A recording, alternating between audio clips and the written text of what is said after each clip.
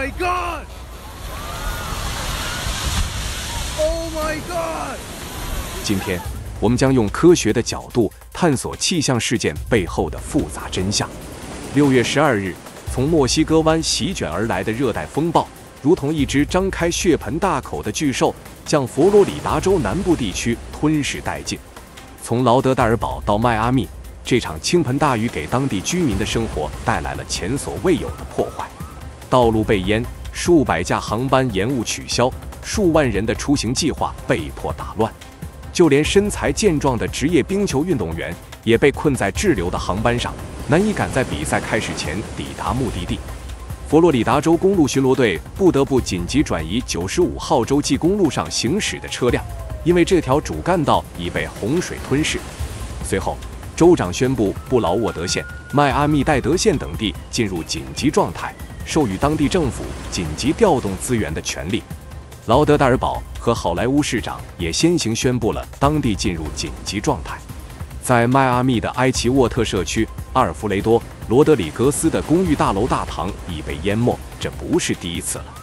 自从他1年前搬进这里，这栋楼就已经被水淹过5次，这太可怕了。我想在未来3个月内离开这里，他沮丧地告诉记者。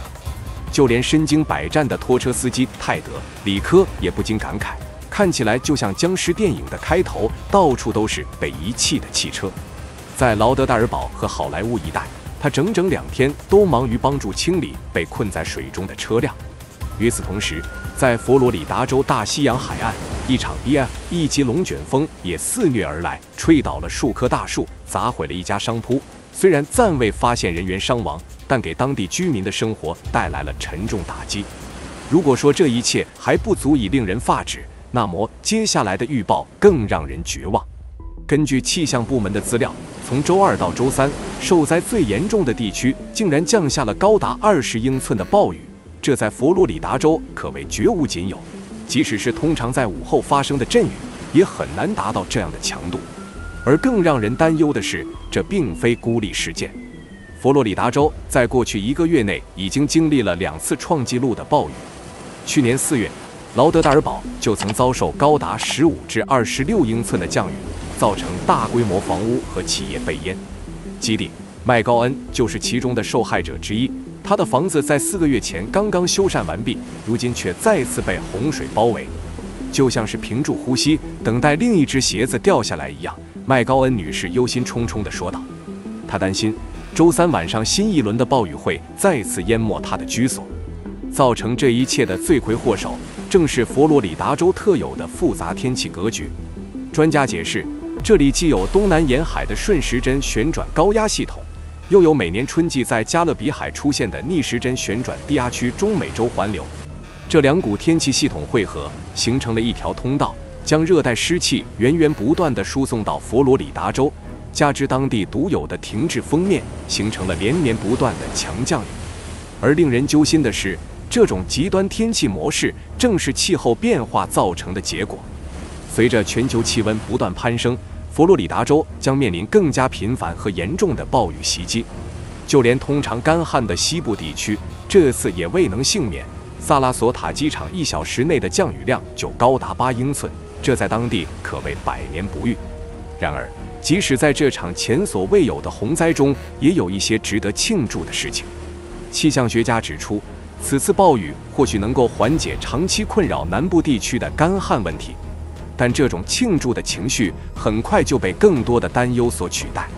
正如麦高恩女士所说，每个人都在等待另一只鞋子掉下来。过去的经历告诉他们，这种程度的洪水已经超出了当地的承受能力。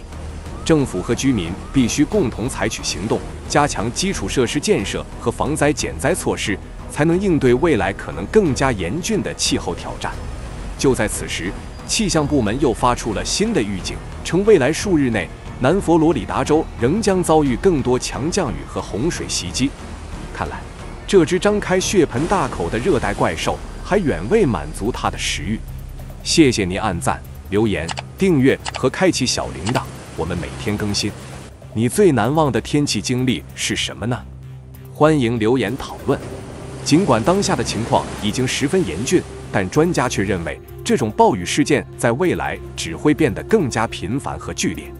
作为美国东南部最脆弱的地区之一，佛罗里达州迫切需要加强基础设施建设，以及制定更有力的防灾减灾政策，否则，这里的居民只能眼睁睁地看着另一只鞋子一次次落下，直至生命和财产遭受无法弥补的损失。与此同时，外界也应当警醒气候变化的严重程度。佛罗里达州的困境正是全球暖化趋势的一个缩影。减缓温室气体排放，保护自然生态，已经成为每个人义不容辞的责任。只有通过政府、企业和公众的共同努力，我们才能在应对极端天气的道路上取得实质性进展，为脆弱的佛罗里达州乃至整个地球创造一个更加安全、繁荣的未来。近年来，随着全球气候变化的不断加剧，洪水天气发生的频率和规模均呈现出明显的上升趋势。与过往相比，资料显示这一现象已经成为一个全球性的重要问题，需要引起各方高度重视。首先，洪水事件发生的频率急剧增加。根据权威机构的统计资料，过去10年里，全球范围内每年平均发生的洪水事件达到了80次左右，相比20世纪80年代的30次左右有大幅度增加。这意味着，人类社会如今要面临的洪水威胁已经是前所未有的。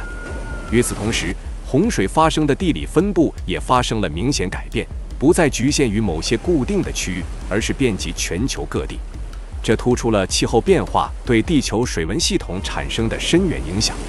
其次，洪水事件的规模和强度也在不断攀升。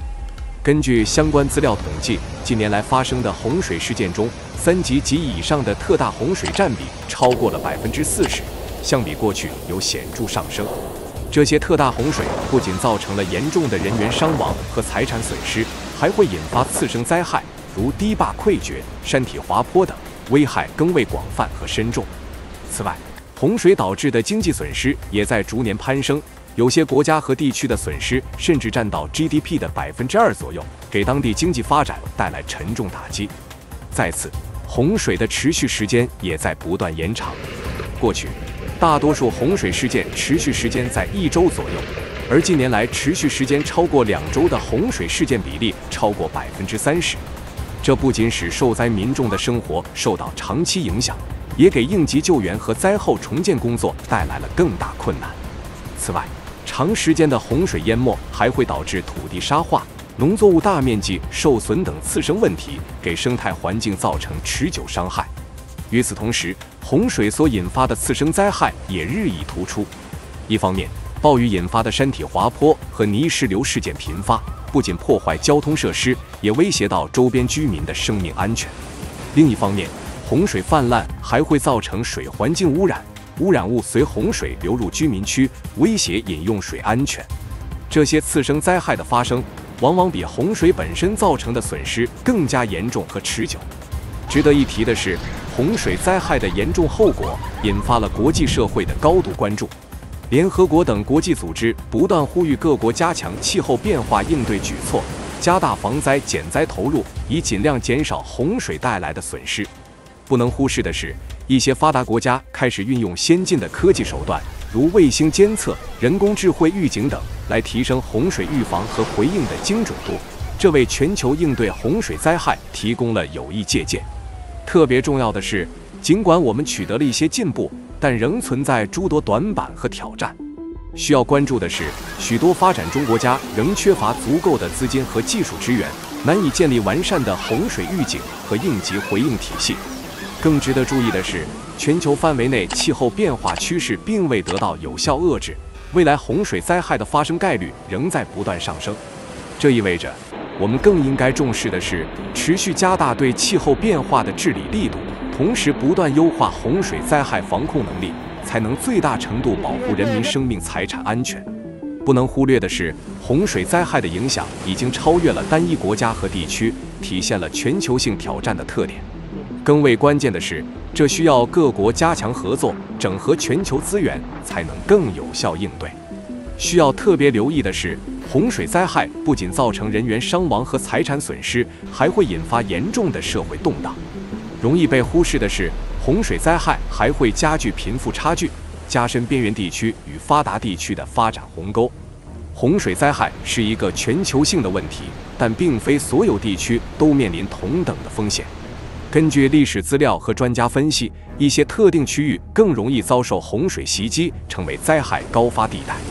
首先，靠近大江大河流域的地区是洪水高风险区，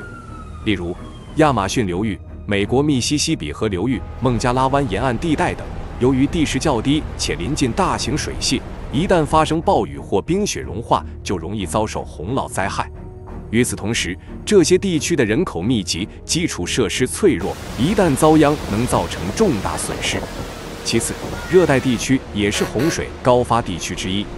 热带季风气候下，暴雨频发，再加上植被覆盖较差，容易导致洪水泛滥。以东南亚和中美洲为例，每逢雨季来临，就会有大规模洪水事件发生，房屋被淹，农田被毁，给当地居民的生活造成严重影响。再次，沿海低洼地区也容易遭受洪水袭击，比如孟加拉的科克斯巴扎尔、菲律宾的马尼拉湾等沿海地区，由于地势低洼加上海平面上升，每遇到热带气旋袭击时，就很容易发生风暴潮引发的洪水灾害。这不仅导致人口伤亡和财产损失，还会引发饮用水污染、农田盐碱化等次生灾害。与此同时，部分地区的城市化进程加快，也增加了洪水风险。许多快速发展的城市，由于过度开发、排水系统不完善，在遭受暴雨袭击时，很容易出现内涝问题，给城市运转和居民生活带来严重中断。这在一些发展中国家尤为突出，凸显了可持续城市建设的重要性。值得一提的是，气候变化在加剧上述区域的洪水风险。更应该重视的是，气温上升导致的冰雪融化，加上极端天气事件频发，都会使这些地区的洪水发生概率持续上升。不能忽视的是，这些变化还会使原有的防洪设施和应急预案面临重大考验，需要我们不断完善和优化。特别重要的是，虽然洪水高风险区域比较集中，但实际上没有哪个地区能完全避免这一威胁。需要关注的是，气候变化正在改变全球水文格局，使得一些以前相对安全的区域也开始出现洪水隐患。因此，我们更值得注意的是，应该从全域出发，采取包容性的防灾减灾策略，提升各地抗灾能力。不能忽略的是，洪水高风险区往往也是经济相对落后、基础设施相对薄弱的地方。这意味着，应对洪水灾害不仅需要先进的技术手段，更需要大幅增加资金投入，改善这些地区的抗灾环境。更为关键的是，各国政府和国际组织应该携手合作，发挥各自优势，共同说明这些弱势地区提高防灾减灾能力，缩小区域发展差距。需要特别留意的是，洪水不仅会造成经济损失，还会引发严重的社会问题，如人员流离失所、社会秩序紊乱等。容易被忽视的是，这些问题又会进一步加剧一些弱势群体的生活困境，造成恶性循环。因此，我们更应该重视的是，在提升抗灾水准的同时，也要关注灾后重建，促进社会公平正义，让灾区居民尽快恢复正常生活。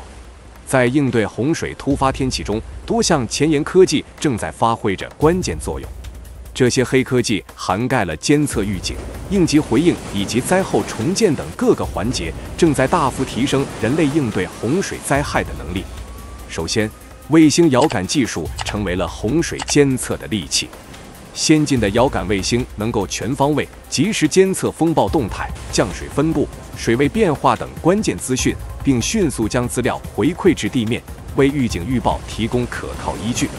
比如美国的极轨气象卫星 NOAA 系列就能准确捕捉热带风暴的形成和发展轨迹，为受影响地区预报洪水动态。与此同时，这些资料还可以与地理资讯系统 GIS 进行深度整合，为洪水风险区域识别、应急路线规划等提供重要支撑。其次，人工智慧技术正在大幅提升洪水预警的精度和及时性。先进的 AI 演算法可以结合卫星遥感、气象监测等大量历史资料，准确预测洪水发生的时间、强度和范围，并及时修正预测结果，帮助政府和民众做好充分准备。此外， AI 还能对洪水过程中的复杂物理过程进行类比分析，为防灾减灾措施的制定提供科学依据。比如，基于深度学习的洪水预测模型，能够准确预报未来2至3天内的洪水动态，为防汛工作赢得宝贵时间。在此，物联网和5G 技术为应急救援注入新动能。在洪水来临时，由感测器组成的物联网网络能够及时监测水位、水流速等关键参数，并通过5G 网络快速传输到指挥中心，说明指挥者掌握第一手资讯，做出精准调配。同时，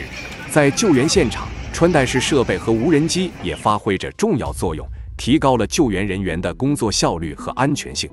此外，借助5G 超高速传输，灾区视频直播也能更好地支撑指挥角色。